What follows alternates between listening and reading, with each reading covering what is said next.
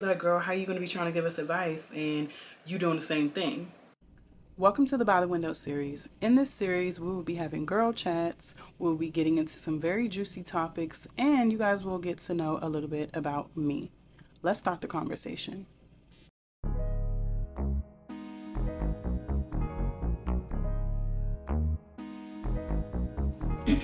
Future Beats.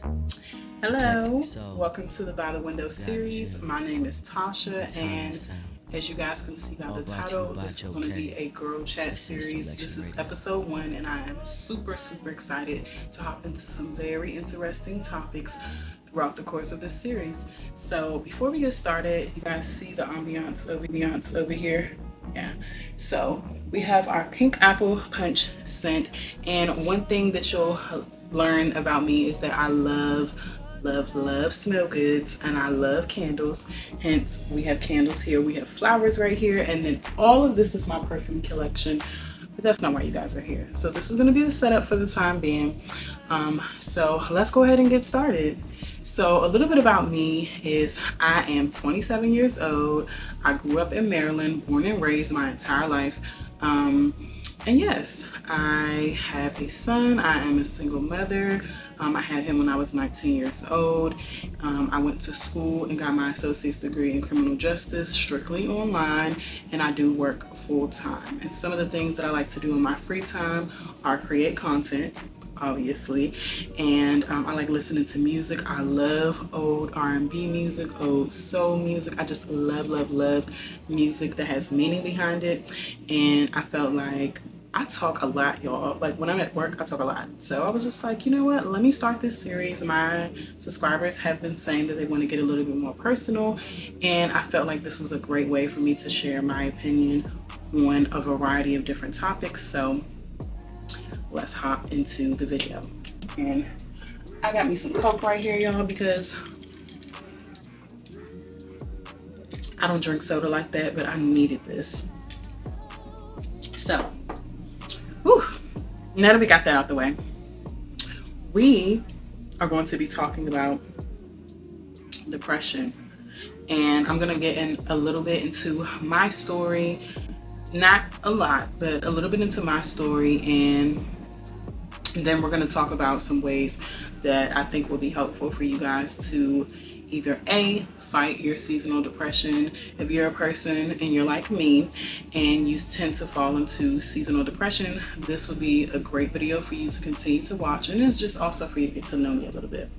So a little bit about my background with depression. I have been diagnosed with general depressive disorder at certain points in my life. Am I currently diagnosed? No, but I do tend to get depressed around the winter months. And so it's mainly because, for one, it gets dark earlier. I'm the type of person where I don't really like to go outside, but I do realize that when I go outside, I feel better. And yeah, so also during the colder months is just an anniversary for, you know, my dad's passing, and you know, he passed away, so he's no longer here. He passed away when I was about 15 years old. So it's just one of those things. Around November, I tend to get really, you know, sad, to say the least. And then also, like, when you see social media and you see people just celebrating with families, and you see like how some different families, their dynamics are a bit different, sometimes it just makes me a little sad. Because not that I don't have a loving family, because I do, it's just that I see like a lot of things that I want to do, if that makes sense. And then also with me being a single mom, it just is like a yearly reminder that I am a single mom. There isn't a man in the home, and while I'm grateful that I'm happy, my son is healthy, I would be lying if I sat here and said that I love doing everything on my own, girl, because I don't. So I think that's really where a lot of my depression stems from, especially during the colder months, because, you know, you're inside, it's not as much to do, and when you have kids, you really don't want to be outside. And so I just feel like all of those things kind of aid in me getting seasonal depression. depression sometimes. And then also, like, can we just be honest? Like, if you're single, you get lonely sometimes. And it's not the worst thing in the world, but you get lonely. And so, yes, that is just, this is just a topic that I feel like people need to speak about, because at the end of the day, a lot of people suffer in silence. I'm the type of person where, like, when I'm going through things, I tend to isolate myself from people, and I just wanted to share with you guys, if you experience the same thing, that you are not alone. And so, yes, but I have been on top of my mental health. If you did not see my video where I talked about going from being in a place of being very broken and just all over the place, my emotions were everywhere, and what I did to basically get back on my feet. And then I'm going to also share with you guys some things that I think that you can do, and which is also something I'm going to be doing, and we're going to be doing together, okay, together, to get through this winter and colder months. So I'm already in therapy, and I highly recommend that going to therapy is extremely helpful. And something that I noticed, that it's not super popular in the Black community for us to take our mental health serious, especially if you're a Christian. I do, you know, identify as a Christian. So we were basically raised by, like, certain people in our family and things like that to pray and just take our worries to God. And not saying that we should not do that, but I do think that sometimes your mental health definitely needs to be addressed in a different way other than just praying about it and going to church. You know what I mean? You want to do maintenance on your mental health, because going to church, praying, reading the Bible and all that stuff is good, but you want to make sure that you have someone that you can speak to who is a trusted person, who will keep your confidentiality, depending on if you're a person that has dealt with trauma in their either childhood or just throughout their adult life. Because I personally have experienced my fair share of trauma, and I feel like it definitely shapes my mental health.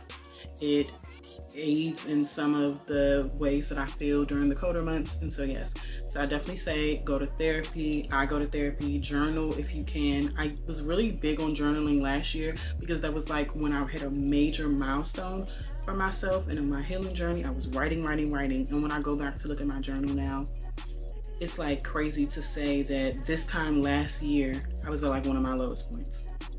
And so, yes, so you want to journal, you want to go to therapy, and you don't have to do all of these things. You can just pick what works for you. And I also want to encourage you guys not to isolate yourself. I'm still working on that, but I do realize when I just get on the phone with someone who I can trust, or someone who just I love dearly, like my brother, I can call my brother and we can sit on the phone for hours, and I can talk to him about whatever it is that I'm stressed about. Get you a loved one or a friend, anyone, or you can talk to me, girl. You can talk to me, because I have a best friend, but I only have like 1 or 2 friends, so it's okay. So you can email me, or you can follow me on Instagram, and we can, you know, DM, you know, we can talk, or we can talk on the phone, you know, just let me know, or you can drop some comments down below. Okay? But yeah, there's so many different ways that you can stay on top of your mental health this season. I know that you guys can do it, and I'm going to actively be talking about this in my blogs. I'm going to be opening up more, because I did get some feedback, and I know that you guys want to know a little bit more about me, but we all have to be realistic that sometimes the internet is just not a safe space, and you need to find a safe space, right? So that could be journaling, that could be going to therapy, that could be talking to loved ones, that could be finding yourself a hobby and doing something to keep your mind busy, you know what I mean? And then another thing that I think that you guys could do, which I'm also going to do, I'm also going to take my own advice, is being okay with that I can't do everything. Being okay with me not reaching my goals all the time. I am a person, I like to pride myself on getting things done that I say I'm going to get done, but at the same time, not self-sabotaging. And that's something that I'm working on. So if you let go of your self-sabotaging, that's also another way that you guys can, you know, stay on top of your mental health during the colder seasons. And these are just things that I also be doing myself. You know what I mean? Like, I'm not just talking at you guys. No, I'm not. Because I know that if somebody was telling me all this stuff, they'd be like, girl, how are you going to be trying to give us advice and you doing the same thing? I'm talking to myself too, because I'm probably going to rewatch this like I do all my videos.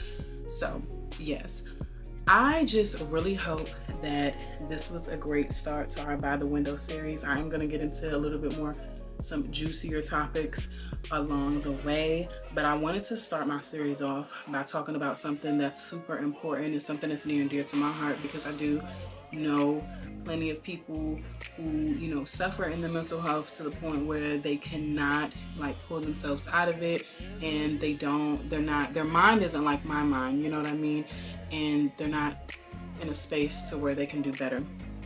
And so I just wanted to encourage any of my subscribers, if you guys are going through anything, if the winter months are harder for you like they are for a lot of us, my heart goes out to you if you lost any family members.